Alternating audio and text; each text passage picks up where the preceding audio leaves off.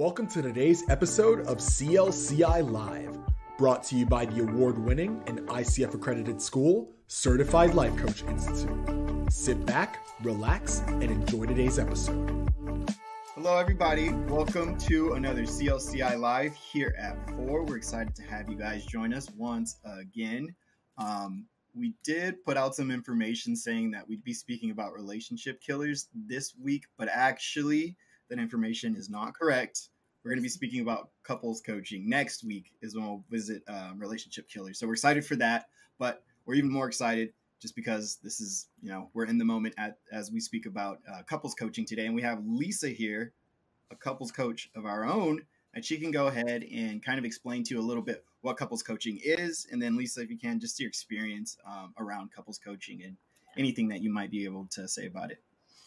So I would explain about how I got drawn into couples coaching.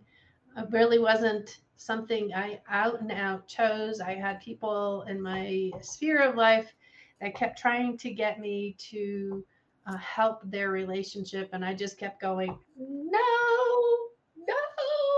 And then I took this, coaching class way back when, 2011, I think back then. Prior to that, I'd worked with individuals about relationships. So kind of all the way back to my 20s on, I'm only 22 now, just kidding. All the way through time, always about relationships. And then that step towards couples was somebody's suggestion that I should really try that out. And the idea was, there's no way on this earth do I want to do that. And they kept talking. And so I said, okay, let me give it a try. And from that point on, I fell in love with it. I love working with couples. I enjoy the interaction and true coaching mannerism and style with them. When I think of working with couples in coaching manner, it's really like a group, right? You would consider it as a group. Two people are there. They just happen to be in that relationship. So it becomes really sticking on the coach model that we teach in our classes, sticking on that side of that fence. What do they want to get from our sessions? What do they want to take away from our sessions? What's the work in the middle, as well as between sessions? So that's the big piece of it. The part that needs usually the best assistance while working with a couple is they have already what I would call tainted ears on how they hear each other, built on some resentments and things like that. So I get to be that neutral party that hears things differently. And, like we do in class, we go through reflection on what we're hearing. And in that reflection, when I hear what the one person is saying, reflecting back, oftentimes it catches the other person, partner in the relationship. They go, no, you didn't get that from that, right? So they have a different way of hearing. So it becomes a way to reattune how they listen to one another, so that one, they're hearing each other best. And then two, that now they've got to make some decisions based on what they're hearing and how they want to go through that regrowth with one another. Periodically, I found that I needed to refer out, but mostly they were coachable. I was going to ask about that because you said there's some. Stop. Before we continue, also, I want to encourage anybody out there who's watching the channel and watching this, please participate in the chat. Please leave comments. We are monitoring them. And we do want to hear from you. So if you are watching, please join in the conversation, ask questions. I'm about to sneeze. And that's all. Carry on. Okay. So I was going to ask about, because you said couples bringing stuff from the past or their past assumptions into session and referring out. What is different about couples coaching compared to, let's say, couples counseling or couples therapy? Because it seems to me, this is my assumption, I don't know if this is actually the case, that couples go to couple coaching because there's a like if there's an incident or inciting moment where they're like, we gotta fix this and work on this, let's go find somebody to help us. And that might be like an area of overlap where therapy or counseling might kind of definitely. The therapist, the counselor whoever they're going to with that licensed definitely can do the things I'm doing. I'm not doing the license side of things, but they can certainly do everything that I do, coaching mannerisms, right? The idea of the therapist is when it becomes something where they aren't making choices to work through in the moment. So here and now, it's always still a here and now. It's not really, we focus on in the moment. How do they want to do it differently? How do they want to address things differently? What does it look like? To go into the past history, sometimes that's necessary, and that's not something I would do. So that history side of things, why they are the way they are, how the couple got where they are, is not typically the digging point. They'll share that information, but that's not where I dig. How's it affecting you today? And what do you want it to be doing differently from this So point on? maybe for new couples coaches, then they need to be aware, or maybe even hyper aware of like people going into the area, not going there with them. Like, let's say, for example, you're coaching a couple and one of them says, "Oh, like a few years ago, my partner cheated on me. Can we talk about that, please?" How What would be your reaction to that? how is that impacting you today? What work have you done? How do you want to proceed with this? What ways? And if they keep looping in that section where they haven't done the work, where they haven't gone through, they're still in the trauma of it, then that might be a place where I would refer them out. I had a great person that I referred to, trusted him enormously. Feedback I got from the clients when they did come in for their coaching sessions was really good. Really phenomenal. Here. I imagine it might be pretty difficult to, well, because I've never done it before, coach two people at once. Is there a particular style that you kind of move as a coach towards? Do you coach them individually and they kind of split that session, or is it a collective effort? Multiple people, more than two. Or more than two, And depending on the I've happened relationship? a few times. It's just everybody is, they have a tendency to be more polite when they have someone else. Hmm. So they will take turns. There's times that they will overspeak one another, absolutely. And one of the things we'll create is maybe a teachable moment that whoever has this, like the old school talking stick, or I read this in a book in a book where they had a piece of floor. I take the floor, and it was literally a piece of floor, and whoever had the floor, Like a tile piece or something like yeah, that. yeah. I had these little like foam hearts. So whoever had the heart was the one that had the speaking space. I also had writing material. So anytime that someone, because oftentimes what occurred is the other person said, "You're lying." Like, hold the phone. Let's check. Write down what's not accurate, but let me hear. So it is keeping the boundaries within the session, but sometimes letting those boundaries slide a little bit in the sense of I really want to see a dynamic of who they are and how they show up for one another. And that can create an interesting place for us to have a communication about too. So it just depends. I trust my instinct with the process. I have a question that slipped my mind. Okay. Okay, here it is.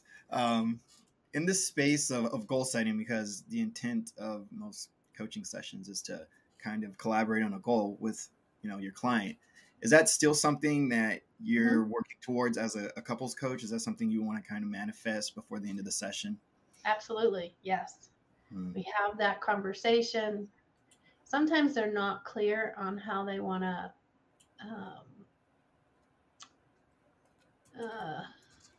what they want to get out of the session. Sometimes they come in where they want to be right and the other one's wrong. I had this little cartoon that I would draw. I had a whiteboard and this little cartoon kind of thing I would draw, and I would draw a 6. So one person could see the 6 and it would be a 9, and the other person would see the 6 and it would be a 6. Who's right and who's wrong? So that little teachable moment allowed them to think differently and go, well, there is no wrong in that. We're both right. So if we take that and apply that skill to what you're sharing with me, how does that help with the information you're sharing and what the other person is saying? So that became a nice little teachable moment.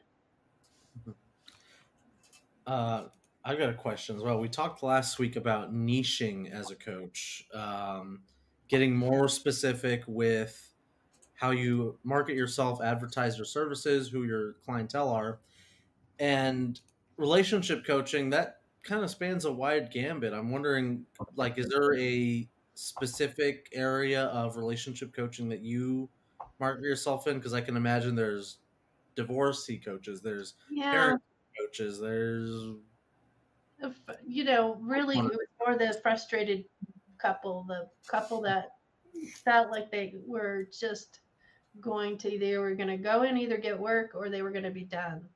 Mm-hmm. And I would even say, if I focused in on how even some of the vocabulary was listed and how I advertise, I would say, if I think of avatar, right, because that's what we talked about in class, I think of avatar, I think of a 35-year-old female.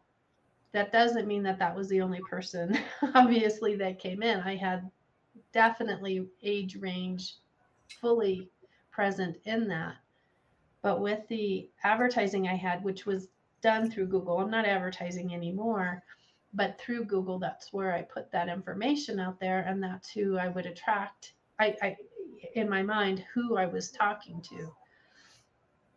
But I would have the partners either side of that fence call and come in and schedule those appointments. Oh, and then the other question Jerome asked, do I see one at a time, both of them? And it could vary. It definitely could vary. Usually not that first session. Usually that first session was or is with both of them. Most sessions are.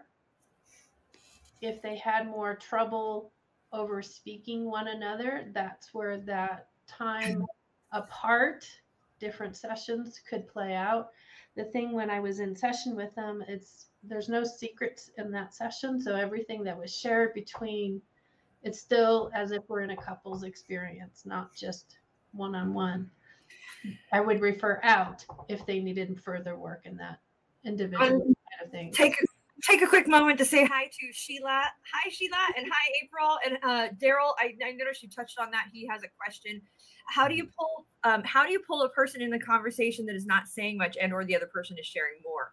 I think what he's saying in this is what if you have one, you've got some stonewalling or some silent treatment going on, and we have one person that is speaking and sharing and probably doing a lot of the blaming, and the other person's just stoic and silent. You look at them in the eye and you say, "Why aren't you talking? Why are you so quiet? You're so quiet. You got to start speaking now." No, the idea is trust has to be built, and the trust in the session. Once that person feels like they can speak and not be penalized, I guess is the word, from their partner, that trust builds. The other side of it is once the partner recognizes that I'm not there to take sides, I'm not to go, yes, you're right and you're wrong. Once they recognize that there's a space for them to share what's happening, that usually changes. So when they're not saying much, one person may not be a talker in general. So they may be saying a lot in the few words that they're saying. I'm watching body language. I'm watching interaction. I'm watching how the other person is reacting to what's being. So I have a lot of things that I'm doing to make sure I'm getting the best sense of what's being said as well. What if you can just outright tell one of them is lying? I could.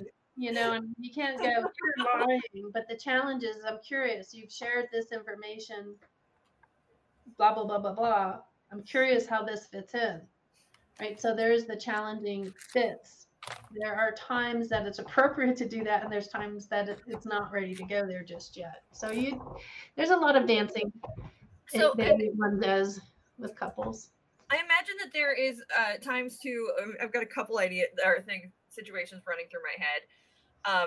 A couple where you have maybe one partner that wants to be there and one that doesn't, and that's kind of tough, especially in a coaching realm, right? Because with the coaching space, everybody's supposed to be on board and involved, and the information's coming from the client. How do you maneuver in a space where you've got one that wants the coaching and one that doesn't? Well, we might have to delve into what the one who doesn't, what their intention is, what they want to, how do they have the understanding that the relationship will improve, and what ways.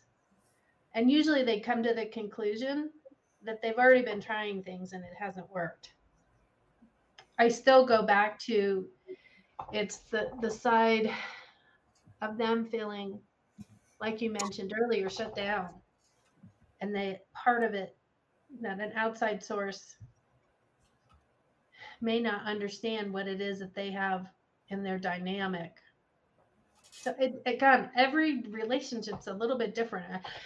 As I'm speaking here, I could go, okay, that's one nuance, but then there's a completely different side. So there's all kinds of different ways couples interact and place judgment on one another and the expectations they have for the session. What as a couples coach, I'm sure you've seen a lot of couples come in and out. And Anthony, I saw you. I'm gonna make a dumb Simpsons reference. Okay. So I'm sure that you've seen a lot of different kinds. What is the key?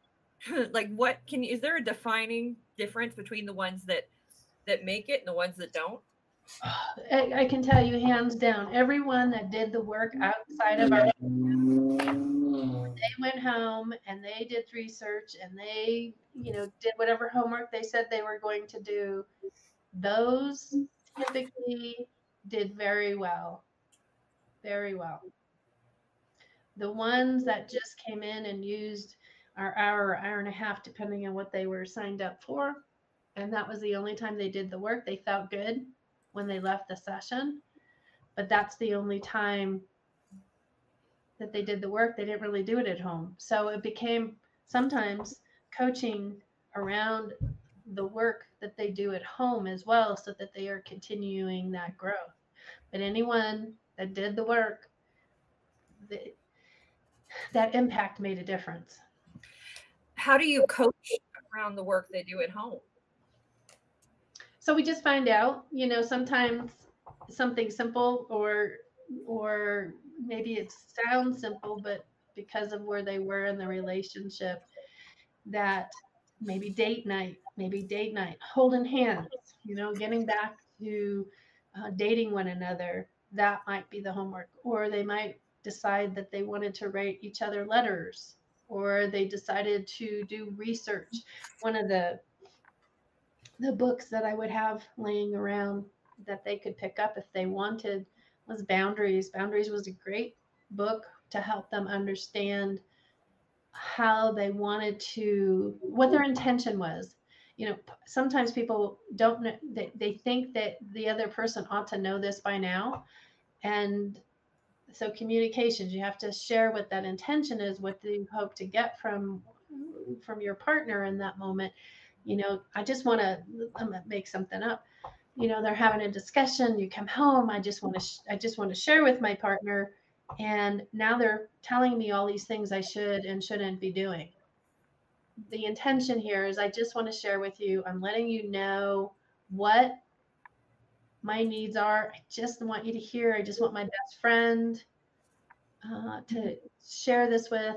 And I don't need any fixing in this moment because I've got some things to think about. So putting that little caveat in there helps sometimes couples recognize that their partner just wants to share with them.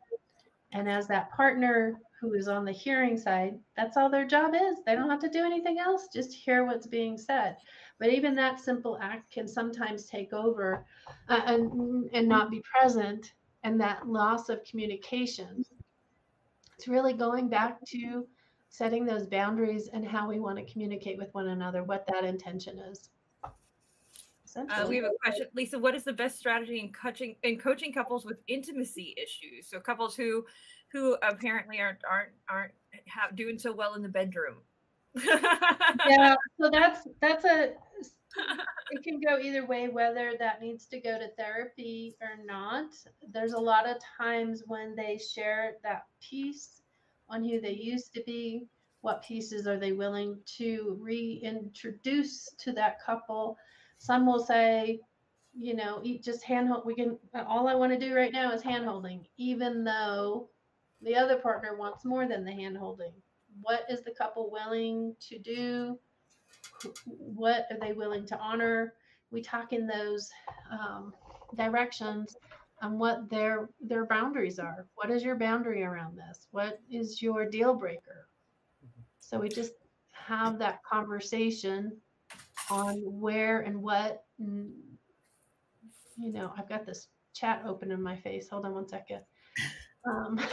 Get ready to fool you.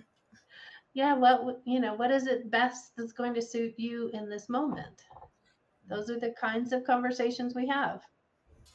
And as well, I think we might have talked about this last year about like sort of different types. I think it was like whatever our title was, it was insane. It was something like crazy coaching or crazy coaching niches or whatever.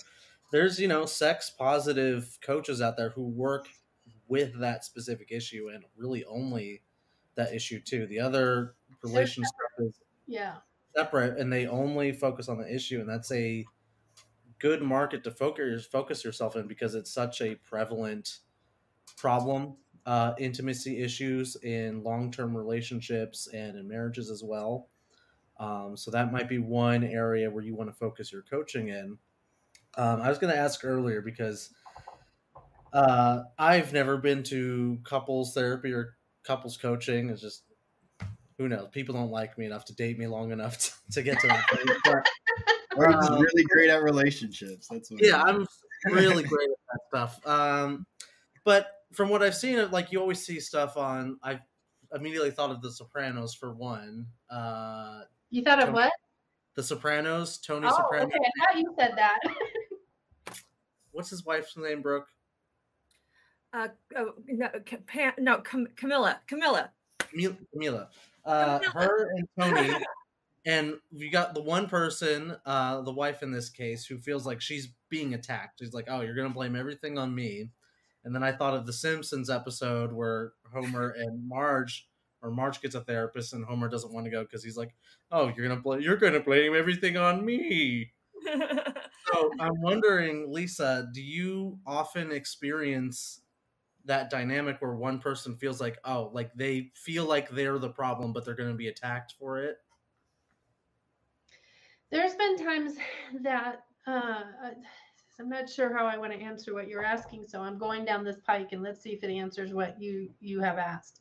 There's sometimes that couples will come in and then what we didn't establish was a clear boundary about when they go home, and that becomes an important piece of it as well. For example, if we did not set their boundary, what they wanted their boundary for when they left our session to be, sometimes what had occurred.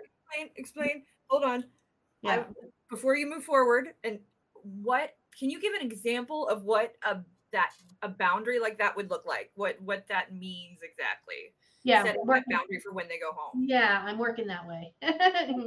Yeah. So when we didn't set it, what it means if we do set it is when you leave the session, what are things to be prepared for when you walk out that door, when you're home, when you're thinking about things. So those that did not set it, when they left the session, they went home. I can't believe you said that. Why would you say that? She doesn't know us. She's going to judge all these things.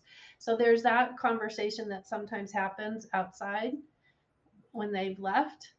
That conversation in our session needs to be set up so that when you leave, how do you make sure it's a safe space? How do you make sure that when you've shared something here, it's not something where you guys will be upset with each other about what you've shared.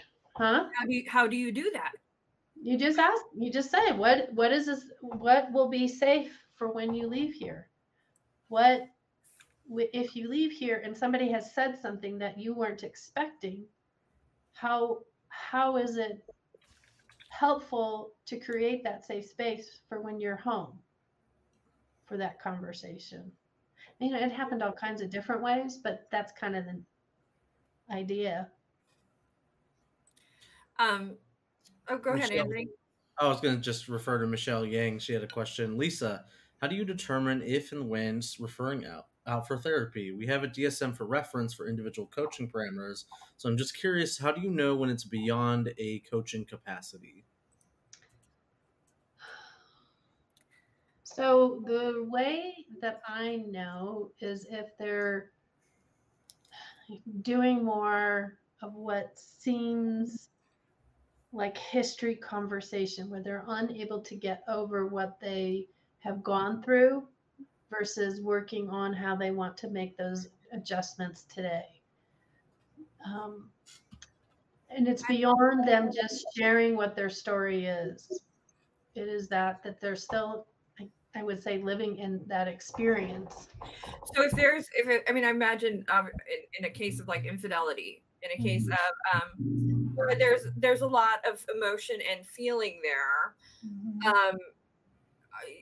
You're coaching in a space where they've sort of, I guess, moved through the emotional part of it and they're looking to move forward, or can they still be dealing with the trauma of it? Yeah. So the idea when there had been infidelity, it's their work towards moving forward.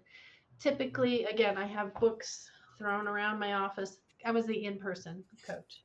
And so I would sneaky throw books when I knew they were coming in. I knew who was coming in and what they were coming in for. I would kind of just lay books out so that they could see it. I was going to ask about that earlier too, because it seems, I think earlier in a few lives ago, it might have been a long time, I asked about, what if you have like a really good coaching tool or specific tool to use, and do I just say it? And you guys were like, no, can't just like say it, but you can just leave books around all over the place. And if they ask about it, then, I must have left it there on accident.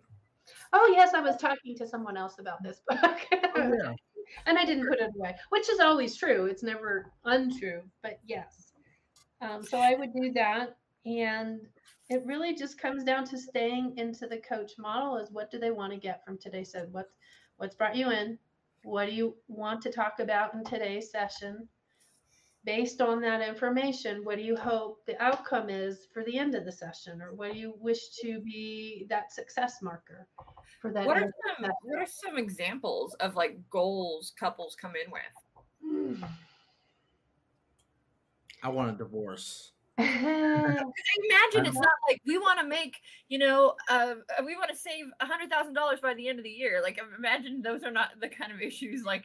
No, but they will have come in saying that they want to work on saving money. How do you want to do that? I'm not a financial planner. I'm not licensed professional. So you guys, we work in the way that how they want to work together in that direction.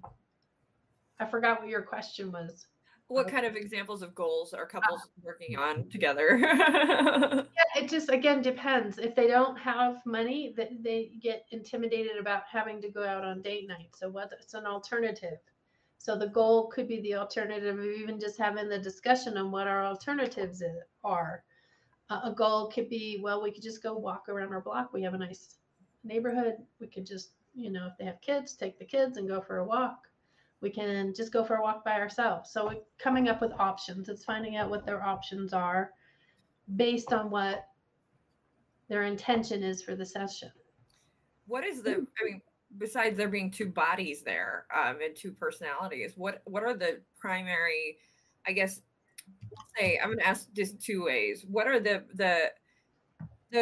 primary, I guess, obstacles of being a couples coach that vary from being an individual coach?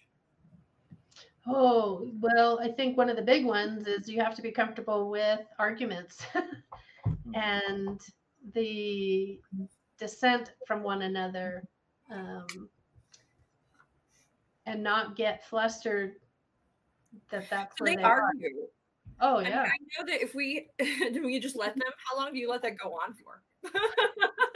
Yeah, so it depends on, I hate to keep just saying it depends. Because I'm watching so many different bits and pieces of what they're doing and in their expression. And I would say probably it could go on 10, 15 minutes, maybe. It depends, sometimes 2 minutes. So depending on what sometimes they're flexing into the new behaviors that they have set up for themselves. So that dynamic of trying to practice those tools sometimes goes a little longer.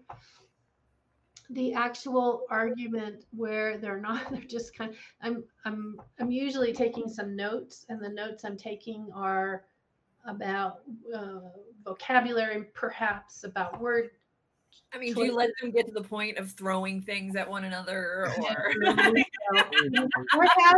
get out now. There has been one time that I had to be the puffer fish. I had to stand up, put my arms out, be like the puffer fish, bigger than them in the sense, and stop the dynamic going on because they weren't hearing me say stop. So I got up and did that, and they just kind of snapped out of it. Thank goodness. Because I mean, I can imagine, I'm not saying that every couple argues that way, but I could see how once the emotions are rolling, you could probably kind of start to lose track of where you're at and what you're doing very quickly. Especially, I mean, if there are hurt feelings there and resentments, for sure. Yeah. Yeah. But luckily, it hadn't happened in all the years. Lisa's sitting with popcorn. And, it's kind of funny. Movies I watch. If there's any, war movies and I don't like those kind of things. But with the couples dynamic, it doesn't affect me. It doesn't impact me in that way. Give me a fighting couple. I'm in. Well, I kind of learned from John Gottman. Learn loosely. As I took some of his classes, and one of the things that they did is they recorded their couples and watched that dynamic and helped talk it through what they did and didn't do as another therapy. We're not doing therapy, but that kind of gave a great example. Does couples coaching help couples? I would hope so. Does couples coaching help couples to do what? Stay together, break apart? I don't know. It's going to depend. Sometimes it is that they find that they're best served to not be together. Sometimes that's the direction we go. Then you become an individual person therapist once that happens? Individual coach, sometimes. Go ahead, Anthony. Sorry for interrupting. I was going to say, have you coached a couple whose goal it was from the beginning to say, hey, we're trying to break up or go through a divorce and we're having a hard time separating from each other. Can you help us? Mm-hmm. Yeah. Yeah. That's another niche you guys can be, the divorce coach. The breaking up coach. What they wanted to do, usually that couple had kids, and they wanted to do it, and by there's not many of these couples. I applaud them who want to do it and be kind and considerate of one another, even though they're still mad at each other and they recognize that the relationship isn't working. The idea of helping them find their boundaries in the breakup, that's absolutely part of it. You could probably go to an attorney. You could probably go to different aspects to share what you do and help couples that way so that they're sending you referrals. If you want to do I was going to say, the couples that you're trying to help and don't work out, you can refer them to the attorney. Exactly. No. So when I was in Orange County, California, not there anymore, but when I was there, and this was a few years ago that I read this statistic, and I'm like, really? I can kind of believe it. It was 75% of all married couples go through divorce. And I was like, holy Toledo. Okay, that's not just first marriages, it was multiple marriages as well. But it's like, wow, that is very high. It's actually, I think that the second marriage is actually the statistics is greatly reduced. Actually, the second marriages tend to stay together longer. I heard the opposite. I heard Really? the complete opposite. 100%. I've heard the complete opposite, where if you divorce once, you're more likely to get divorced a second and third time. The rates, again, I don't have studies or numbers to throw out there, but right now. I'm not even yes-anding you at this point. I'm just saying. Well, no. I know for a fact that statistically, millennials are doing much better in marriage, and I also know that the same-sex LGBTQ are doing much better in marriage. I know. I'm so excited about those numbers being increasing and staying together longer. But is together longer? Are they in a healthy relationship, or are they staying together longer because it's so hard to break apart and separate things and expensive? And so there's a conundrum there as well. But I'm hoping that they're together longer because their relationship is 60% of second marriages break up. 73% of third marriages break up, and 75% of first marriages break up. So second marriage is a little bit of more of a sweet spot. It goes down. Jerome, I felt like we were stepping all over you. You're going to say something earlier. Yeah, no, I think we should address April because she did go ahead and leave a comment for us. She asked, Lisa, how do you coach a couple when one has such guilt from a situation that happened and the other partner is so hurt by it? And I think we kind of touched on this a bit earlier. It's all going to take time. It's all everybody having their voice. It's not going to happen instantaneously. It's everyone finding their truth in that moment, how they want to proceed. And if it stays there, it's repetitive, that might be the place that referral becomes important as well. Also want to mention that relationship coaching, somebody who's answered the phones at CLCI, and also somebody who's had some clients, and when you look on like Thumbtack and Bark and things like that, I will say that relationships and relationship coaching and help in that space, people are looking for that everywhere. Like everybody wants help with their relationships. What do you attribute that to? Why do you think that there's so much of a need for help with relationships and people looking for that? Nobody's taught us how to have a healthy relationship. Nobody's taught us, for the most part, how to have boundaries and how to have a boundary without blaming and shaming that other person when they have tripped up on a boundary you've set. How do you behave then? If you start pointing fingers at the other person, that's where that relationship can be going down that misstep. The idea is if somebody trips up on my boundary, I've shared my boundary, here's what it is.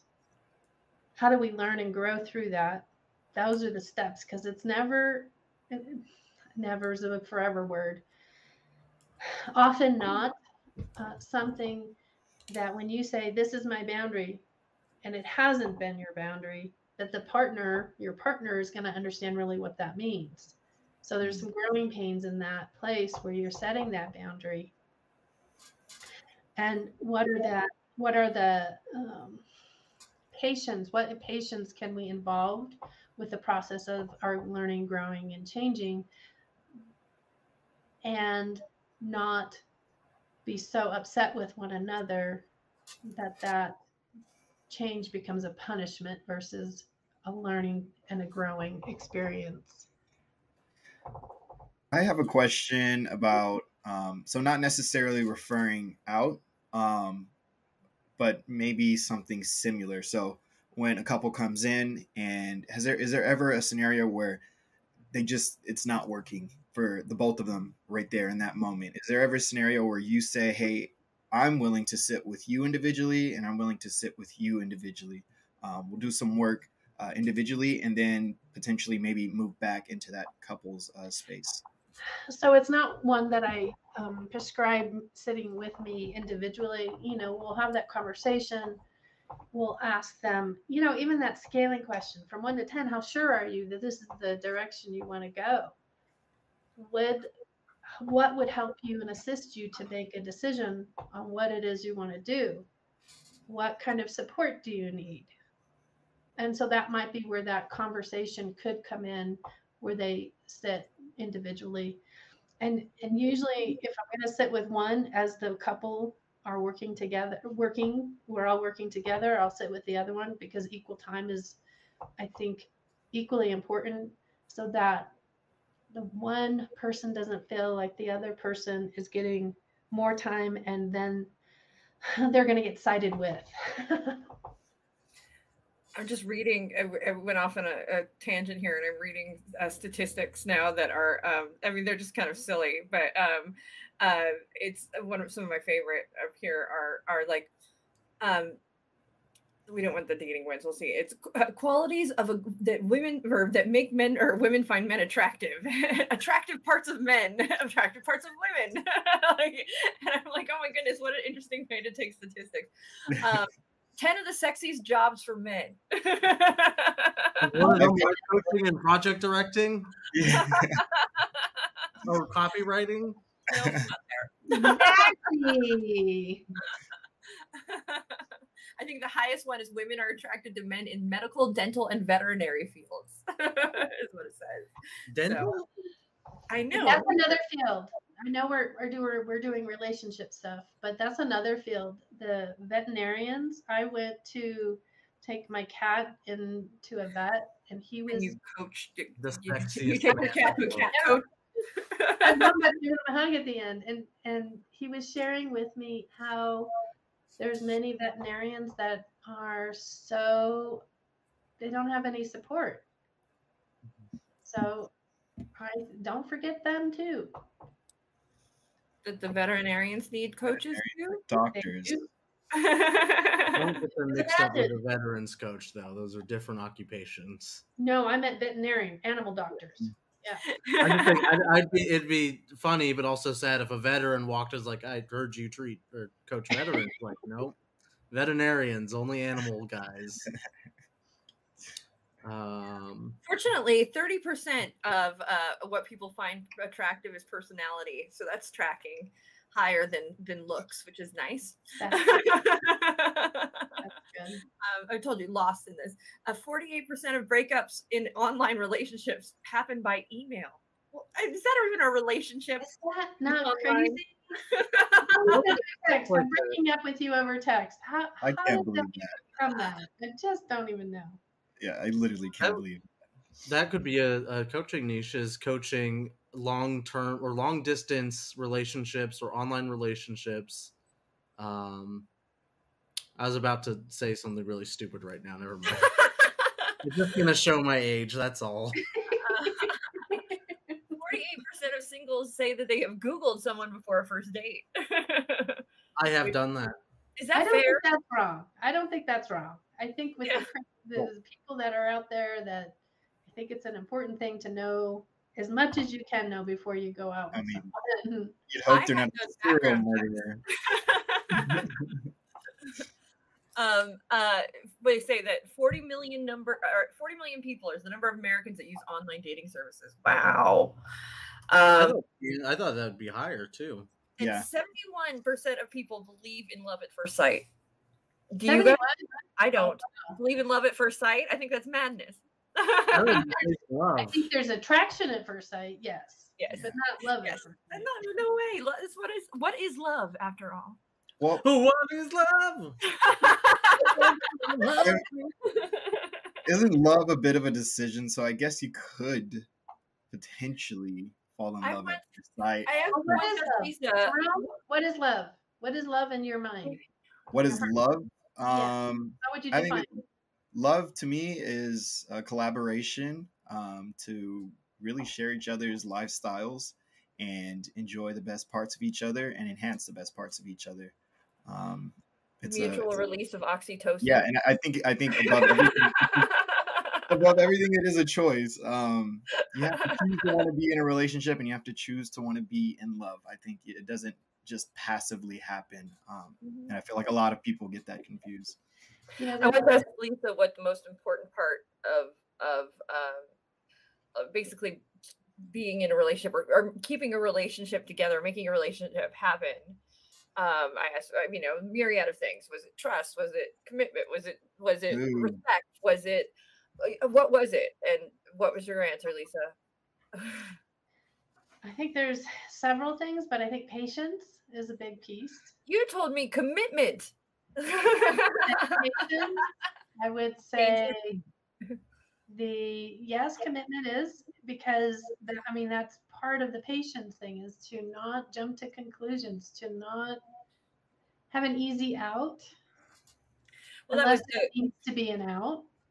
The explanation, was that you can fall in love over and over again. You can learn to change your behaviors. You can learn to respect one another. You can learn to be honest. You can learn to do all these things, but you can't do so if you're not committed to one another and committed to coming back to making it work with one another. And so the moment that's patience, right? Patience, committed to coming back together, to turn towards one another when you go, I'm going to say cooking nuts, because that is what we do. We argue. We might go down the wrong highway and make assumptions about and hear things all wrong. But the idea is to have patience with yourself, with the person you're working with. Come back, have a conversation, which is that commitment piece that you're talking about, Brooke. And have the conversation when you're not so heightened with that adrenaline rush. Well, definitely patience. Cortisol. Yeah, patience in that. Don't go run out and just breathe and don't make any drastic decisions on a whim that you'll regret later. No decisions in that moment. No decisions. Really, you don't want to make any decisions in them. It's later. I can think of one time. Shh, don't tell my husband. He might be listening. Shh. One time, way back when. We've been married 34 years now. I think we were in year 7. The 7-year itch. 7-year itch. 7. We got into this really stupid, the most stupid fight you could even think of. It was so stupid. Don't listen, Harold. Yeah, don't listen. I'm done. And he's done. We're done. And then after we all cooled off, the two of us cooled off, had a conversation, and we start laughing because it was the stupidest fight ever. That's an important rule, though, is don't throw down the gauntlet of we're done, we're breaking up, it's over, we're getting a divorce, I'm out. You can't go there first. That can be your go-to. That has to be last resort. You don't go there unless you mean it. And the cool thing is we didn't use that really before, right? 7 years in, and we're using it in that moment. We thought that was a truth statement. We hadn't used it. But it was not a truth statement. It was a really angry, maybe even rage, I would say, because that adrenaline, that cortisol was really notched up really strongly. And that when the chemistry of our body got back to normal, it's like, oh, what are we doing? What are we thinking? I wonder if you guys were in a very tight and enclosed place or something where you could not get away from one another, I'm like, well, we had a little house back then. So we had a little tiny house, so maybe. So we only have a few minutes left. What? I was just going to say that's an important aspect of making sure you're taking time for yourself to cultivate that relationship, because if you lose sight of who you are, then things can get messy. Yeah. I used to firmly believe in sort of sitting down and but this is crazy Brooke. This is old crazy Brooke. who I wanted everything to be spelled out, like, and like no room for error or deviation. Like this is, but that's not reality. That's not real life. That's so audio digital right there. What is your greatest piece of advice for, which I know coaches don't give advice, but we'll say for on two levels, for somebody who wants to be a couples coach, and for somebody for the couples out there, or those who want to be in a couple? So the couples coach. So I have talked to many, even just therapists, who want nothing to do with couples. It's a different dynamic. So as a couples coach, it's just staying in your peace, being able to be in peace, not taking home what the couples are going through, you worrying about, did you do your best? I'm always going to learn more. Is there something I could do differently? But I always do my best. I'm doing my best in this moment. The next moment, I might be able to do better based on what I learned. So continue learning, continue growing, and adapting to each of the couples who are different when they come to you. I would say that to the couples coach. As far as a couple, be willing to do the work. Do the work. Honestly, there's couples that pretended to do the work. I finally got the message with this one couple that I'm thinking of. This couple, they went out, said they were going to do this. One partner was ready to do the work. And this was actually a couple different couples, not just one. The other person said they weren't. And then I felt like I was jumping through hoops. I felt like I was like, how can I best help this couple? What? And then all of a sudden it dawned on me that I'm working too hard. It's them that need to work. And I said, I think I'm missing a message. Tell me what I'm missing. And they will share in that moment that they're done. And that's where then we got down to real coaching. I mean, not real coaching, but real work, because then they had to determine what that meant. So it's not about you working as a coach harder than that client. Same thing we say in class, don't work harder than your client. Pay attention if you are. That means you're missing something. Ask the questions. Couples, just do the work. That's going to help you promote and be in growth of that relationship. Be willing to have a conversation after the fight. Be willing to have hard conversations. Keep them kind and honest. That's what I would say. It's good advice. I think that just about wraps up our little live on what is a relationship coach. So coaches, if you're thinking about your niche and where you want to go in, relationship coaching and all the different areas of it is a good area to get into as well. And if you're in a relationship, go get a relationship coach now. Find one immediately, as fast as possible. That's it. That's all I got to say. Goodbye, everyone. Okay, so for next week, we come to you with relationship killers. I'm excited for that one. We did it last year, so we're going to revisit it.